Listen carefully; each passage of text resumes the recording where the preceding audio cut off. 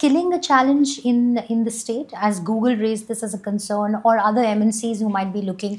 Because there is an overarching concern in India that we do not have the skills of the future. Is that a concern in Andhra Pradesh, and how are you looking at addressing it? No, skilling it's not an India problem, it's a global problem. Every country is going through this pain point. But what I'm doing in Andhra, because skills also comes under my ministry, Right. and the way we're doing it is we have now created a portal of trying to figure out not just matching supply and demand, which few portals do that. We are not only doing that, we're also looking at the skill intervention to be done. Okay. So what is the skill upgradation to be done? What are the sectors where this upgradation should happen? That is one. Second is what I call clusterization. This is very, very important. So how can I create the entire ecosystem of manufacturing of a certain sector in 100-kilometer radius? So let's take an Centers of example. excellence. Manufacturing. Manufacturing Centers of, excellence, exactly. yeah. So let's take electronics as an example. Right? Now, a mobile phone.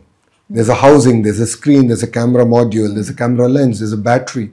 Then there's a box, the retail box, the manual, the accessories. Everything should be within 100-kilometer radius. I call this verticals. Right. Now let's talk about horizontal. That's where skilling. Workforce that's ready to look at assembly, manufacturing. Absolutely. Testing facilities. So we're doing this in air conditioning. 50% of India's air conditioners come from Andhra Pradesh, and it's going to go up to 70% with the new investments made. So I met with all of them, and we're now discussing on how can we do all the testing, the certification that happens in Europe and different parts of the world actually happening in Andhra Pradesh. And they themselves are adopting a few ITIs and polytechnics, and they are giving us the curriculum and saying, boss, just implement this. So we're working very closely with the industry. So one is this portal which we call Naipunyam, which is going to get launched around November. Okay. And the other part is the entire clusterization. I believe that these two will have a clear Tell me a little bit advantage. about the role of the private sector in this whole skilling initiative. For instance, will Google be skilling some people according to their... Is that part of the agreement, the skilling? Absolutely. And is that something that you are asking the private sector to factor in when they come to invest or set up in Andhra Pradesh? Absolutely. I'm actually asking the private sector to tell me, like if you take IT, right? Where's the next wave of jobs going to get created? Which part of AI?